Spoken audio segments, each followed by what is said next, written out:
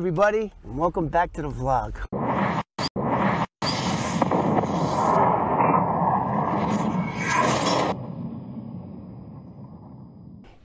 Hey guys, sorry I haven't gotten a video up in a while, but I was too busy doing other people's videos, like Sean Atwood. On January 19th, 2023, I did a 2-hour interview with Sean over in England. Not that I went to England, but that's where he is. And it was great. It's going to be on 9 p.m. Eastern Standard Time, and it's going to be 6 p.m. Pacific Standard Time over here. And as far as mountain people and central people, I don't know what that time is. We're gonna have to figure out the time. I don't know. All right, listen. So I got a really good video for you today. It's not only is it another Roy story, but it's a Roy story and Chris Rosengud, whatever his name is. I don't even know, but everybody knows who I'm talking about. I'm gonna label this like something like the death stare. I haven't figured out the thumbnail yet because I just started the video. So, okay, this is 1974, and I'm in Roy's Cadillac. Roy's driving. Chris is in the front passenger seat, and I am sitting directly behind Chris in a straight line with the driver, Roy DeMeo. And we're on our way to Elizabeth, New Jersey, and I'll tell you what we did in Elizabeth, New Jersey on another video down the road. Okay, so for those of you that haven't watched all my Roy videos, and by the way, you know, there's other interesting videos on my channel other than Roy. We got Danielle Staub, we got Joe Rifkin, the serial killer, Mad Dog Sullivan. There's a whole bunch of videos from the past that I'm sure all you Roy fans are going to want to see. Just try it, you'll like it. So anyway, this is a Roy and Chris story. So we're in the car.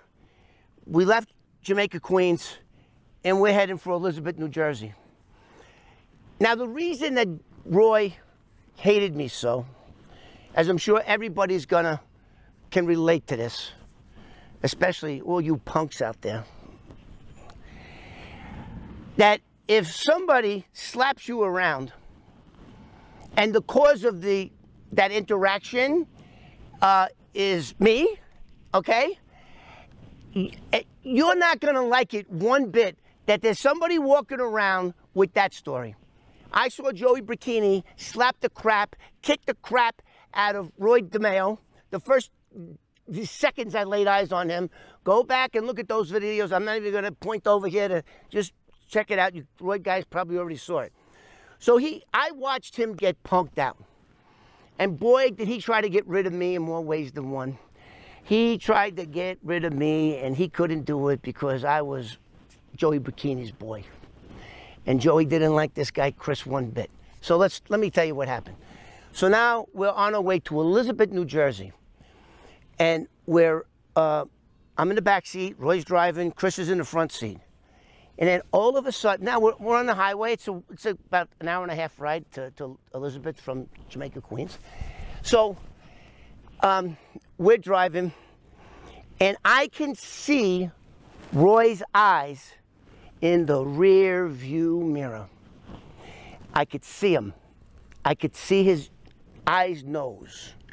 I think that's what I'm gonna do with the thumbnail. I'm gonna make it like the devil. He's like Satan, this guy.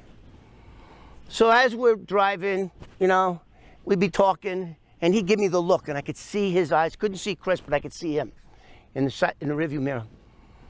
All of a sudden, Chris starts telling the story. Yeah, last night we were with so-and-so. Now, I forget the guy's name. It was probably a mob guy. I don't know, but he was supposed to be a tough guy. And he goes, yeah, Chris goes, yeah, and you're not gonna believe. And Vito, the guy whose name was Vito. It was Vito. See how he comes back to me? He goes, hey, we were at a strip club last night, and Vito was there, and he was effing with this stripper, and then all of a sudden, this big black guy comes around the bar and goes, hey, why don't you apologize to the lady? And he starts with Vito. Vito tells him to go F himself, the big black guy snatches him by the collar and does this. Bop, bop, bop, bop, bop. And maybe bop, another one. I don't know how many bops, but he slaps him. So now, Roy's going, oh crap, if I start telling the story about what, that's the same exact thing that happened to Roy when Joey slapped the taste out of his mouth. So he's going on with the story. And Roy, like usually, if another guy tells me a story like that to a mutual friend, I'll be going, man, are you kidding me? Tell me more. Like what? Like what? I can't believe that. What? Tell me more. Not Big Mouth Roy, he stayed quiet. So now he's looking at me going, I got the same story that Chris is telling him, except my story is about Roy. And we're going on, and Chris won't stop. He's dragging this story. That was the essence of the story. Their tough guy friend was at a strip club. He had a confrontation with another guy. The guy slaps him around. The tough guy doesn't do nothing because this is a big black guy, and the tough guy doesn't do nothing. That should be cause for concern. Because if you think that somebody that you're doing business with, crooked shut, isn't what they say they are, then what's going to happen when they take a collar? They're going to snitch. That's what they're going to do. But Roy didn't say anything. He just went, ah. So then Chris keeps going with the story. Then Roy takes his trigger finger, and he's driving, and he goes like this. He pushes the rear view mirror right so that it's facing me. Like I can see myself in the mirror, not the back of the road. It's got me and his eyes, and he's just shooting me daggers. Like if looks could kill, I would have been melted right there in the back seat. I would have been melted. And he's staring at, and I'm not saying a word. Because of course, I don't know Vito. I don't know Vito, but Chris don't shut the hell up. And I mean, he must have went on with this story for 10 minutes. And then finally, Roy takes his finger and puts it in Chris' face. Enough already. Who gives a fuck? I don't give a, enough. And then he gives me one more dirty look, and then he readjusts the mirror, and we go on our way. Now, I think that's a very interesting story. It tells a great deal about this guy, Roy. You know, a lot of people say he was not a punk, and that the only reason that Joey Bikini got away with slapping him around is because Joey was a made man. And the rules of the mafia is if you put your hand on a made man, you get killed. So I don't know.